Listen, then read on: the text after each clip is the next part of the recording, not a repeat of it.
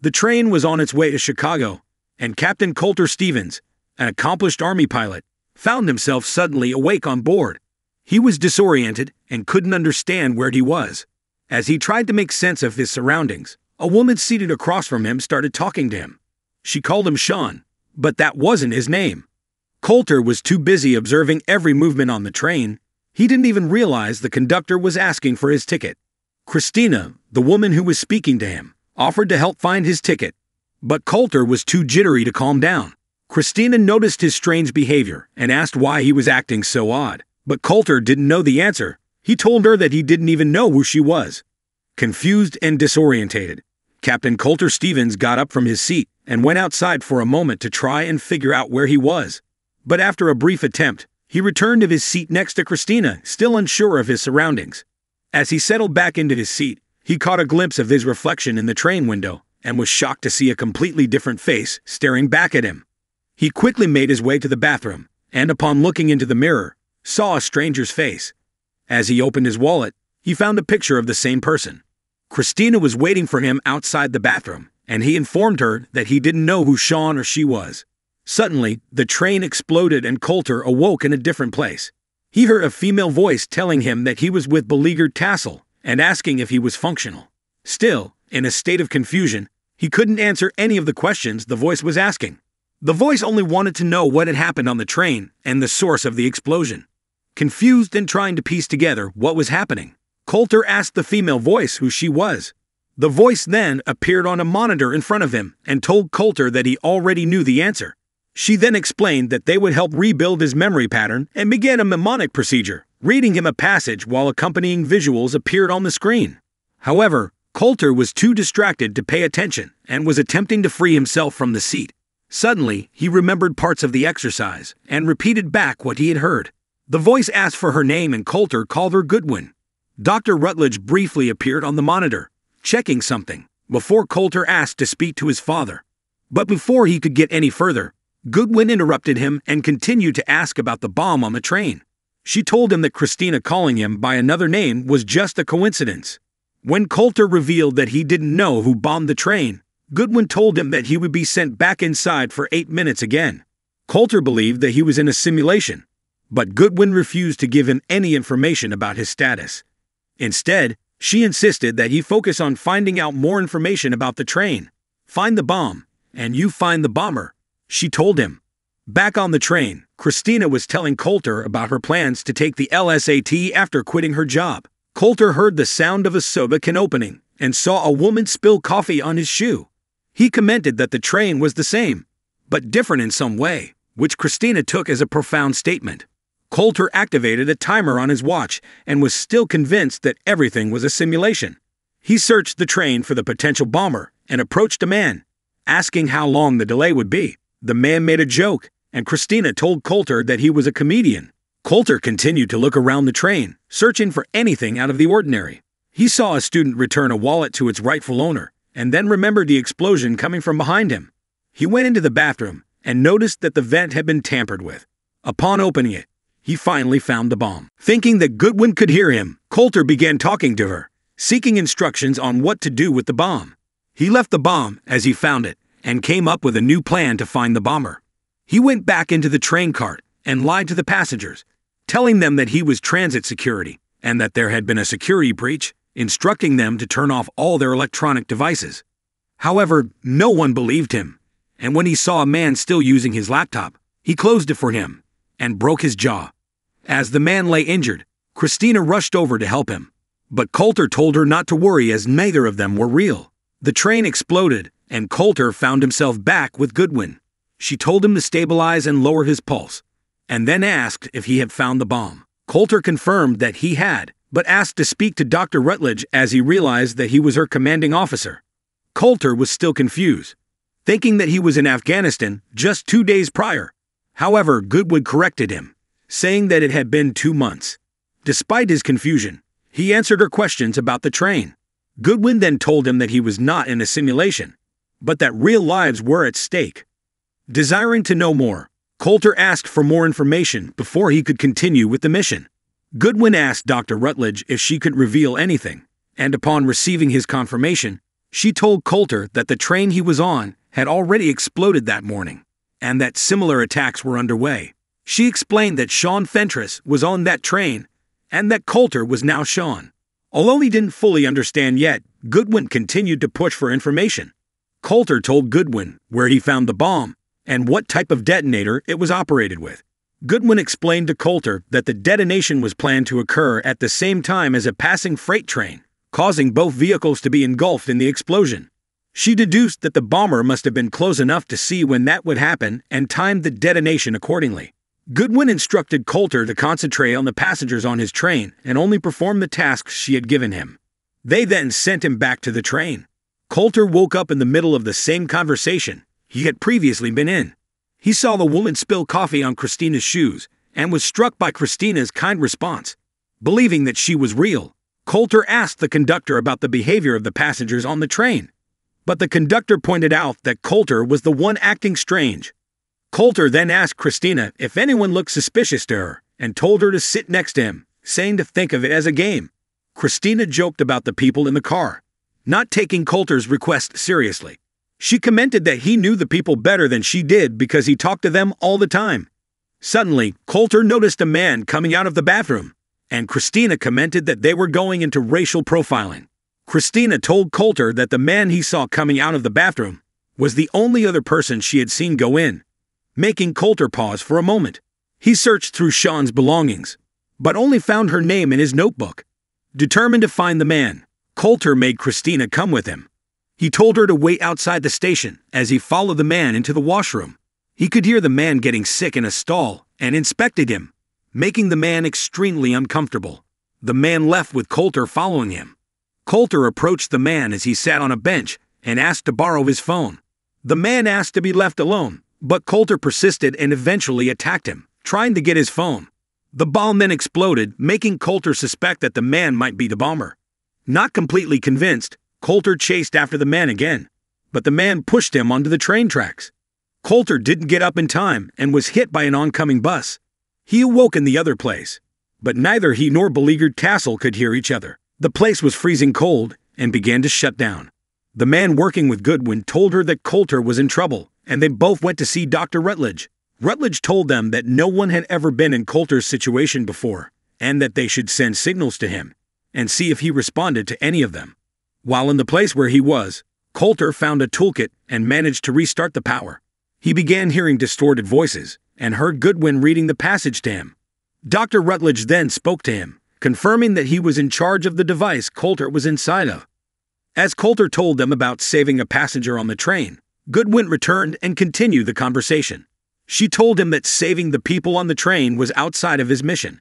Coulter argued that he had saved someone, but Rutledge explained that the person only survived in the source code. When asked by Coulter what source code was, Rutledge tried to simplify it for him. He explained that source code was not a time travel machine, but more like a time reassignment. Coulter could only go back there and report what he had seen through the eyes of Sean Fentress, who was his link in a parallel reality. Coulter insisted that he had saved someone, so Goodwin asked for the person's name and looked for her online. She told Coulter that Christina had died that morning on the train.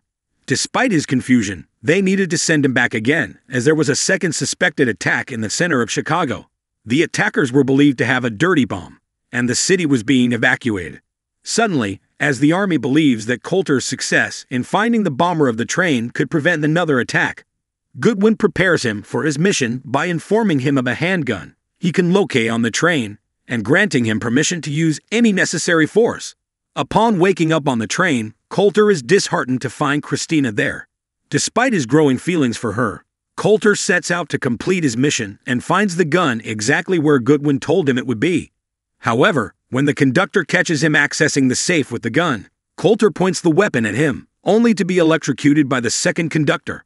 Waking up on the train again, Coulter struggles to explain his actions to Christina and running out of time. He asks her what she would do with only 1 minute left. Coulter says he would call his father and apologize. As the bomb explodes, Christina says it will be okay.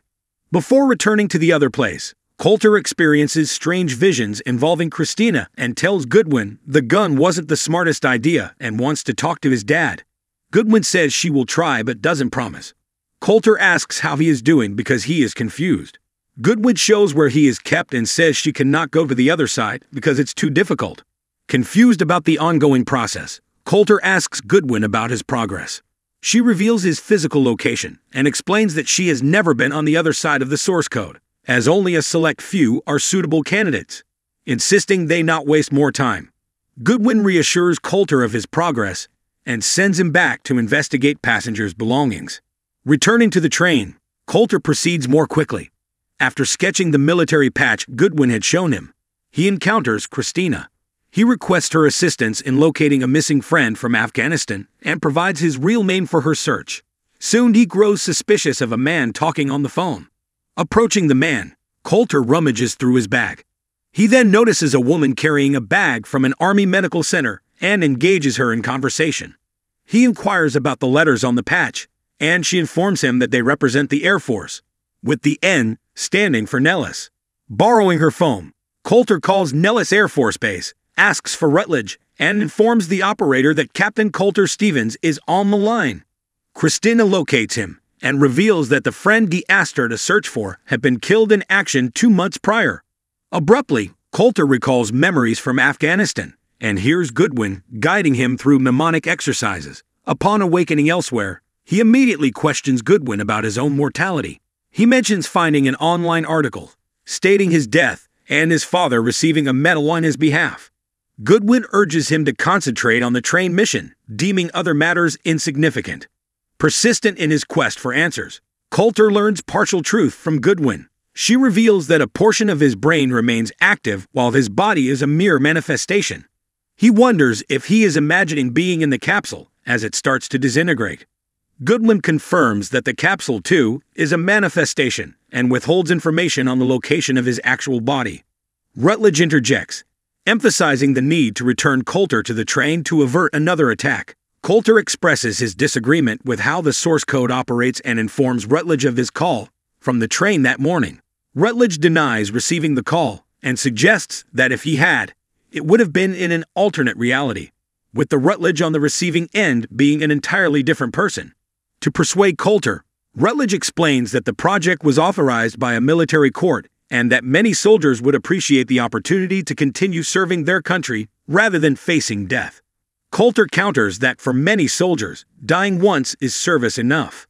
Rutledge vows to let Coulter die if he completes the mission.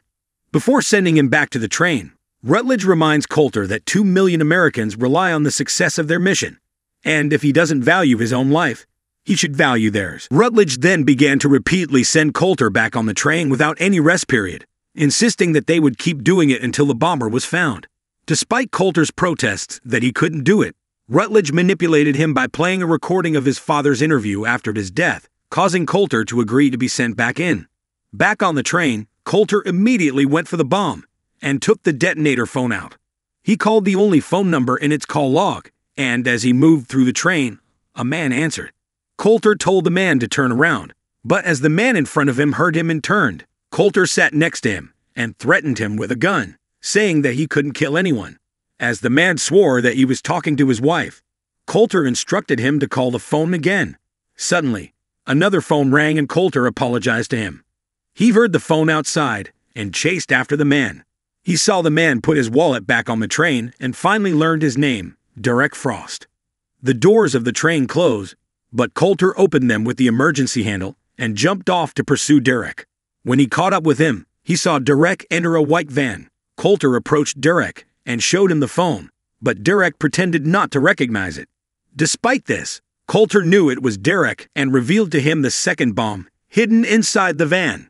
As Coulter inspected the bomb and questioned Derek about his next target, Catherine appeared. Derek shot them both, but Coulter was still alive. Derek then gave Coulter a long speech about why he was doing what he was doing, explaining that the world was a hell that needed to be rebuilt, even if it meant being destroyed.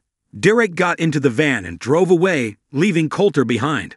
The bomb on the train exploded, but when Coulter transitioned back to the capsule, he remembered more clearly what had happened. He immediately told Goodwin and Rutledge about the bomber and the van he had entered. He confirmed that the second bomb was radioactive. Goodwin and Rutledge congratulated him and declared his mission to be over. But before they left him, Coulter asked to be sent back to try to save the people before he died. As the army apprehended Derek Frost before he could detonate the second bomb, Rutledge received validation for his project from his superiors, and Goodwin returned to speak with Coulter. The conversation shifted to the possibilities of parallel realities and the differing versions of people that might exist there. Goodwin explained that Coulter had only seen shadows or after images of the people who died on the train and informed him that he couldn't alter the past. Despite this, Coulter insisted that there was a fail-safe on the explosive that he hadn't seen before, and that Goodwin was incorrect. He implored her to send him back without approval and to switch him off afterwards. Despite having some trouble deciding, Goodwin ultimately agreed, telling Coulter that she would terminate his life support at the end of his source code. Coulter stated that he would save Christina, to which Goodwin replied that it was an honor and wished him good luck. Back on the train for the last time, Coulter asked Christina out for coffee, which she eagerly accepted. He asked for a few minutes to save the world, and immediately went to the bomb, removing both the first and second detonators. He then passed by Derek and stole the conductor's handcuffs. With the source code still active, Rutledge received more positive reviews from his superiors while Goodwin entered his office. He instructed her to wipe Coulter's memory and prepare him for a new source code, with no intention to let him die, to Goodwin's disapproval. Back at the train, Coulter sprang into action. He swiftly stopped Derek from escaping and secured him to a bar with handcuffs. He brandished the phone and called the police, informing them of Derek's plan and the location of the radioactive bomb. Coulter took possession of the phone and left Derek behind. He sent an email to Goodwin from the phone, and then called his father. Coulter explained to his father that he was a friend, and that he wanted to apologize before he died. Meanwhile, Goodwin arrived at the chamber where Coulter's body was being kept and opened the door, revealing the state of his condition. Coulter's father expressed his regret for not telling him that he loved him, but Coulter assured him that he already knew. Coulter returned to Christina. Rutledge received a call that Goodwin was with Coulter and immediately requested the presence of military police. He attempted to unlock the door and reach Coulter. Goodwin patiently waited for Coulter's 8 minutes to elapse. On the train, Coulter posed a question to Christina about what she would do if she only had a minute left to live. She replied that she would make every second count. Coulter leaned in and kissed her. Goodwin switched off Coulter's life support and the military police rushed inside, only to find Coulter's lifeless body. Back at the train, the expected explosion never occurred. Coulter reassured Christina that everything was going to be okay. They took a leisurely walk to the Chicago Bean, and Coulter realized that the visions he had experienced during his transitions were of that very moment. Make sure to subscribe and turn on notifications to stay on top of all the latest recaps and never miss a beat. Thank you for watching.